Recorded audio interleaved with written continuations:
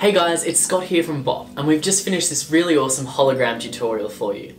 If you've ever wanted to incorporate Star Wars and Iron Man into your classes, well, we've got the holograms for you. We've created hologram displays, like Star Wars and Iron Man, that you can incorporate into your classroom to engage students, and we've seen fantastic results. From students with special needs to students from primary school and high school, they're a fantastic way to get your students to buy in and really engage with your content, and then come test time, they remember exactly what it was they saw. Whether it's in history, bringing Winston Churchill back to give a speech, or whether it's in English, getting them to create their short stories and bring their characters to life in a hologram. Holograms are something that you can create, your students can create, or you can find someone else to create for you. We've got some really simple and easy steps for you to make your own hologram, so make sure you head to the link on the screen to find out more. We've got a great tutorial waiting. See you guys.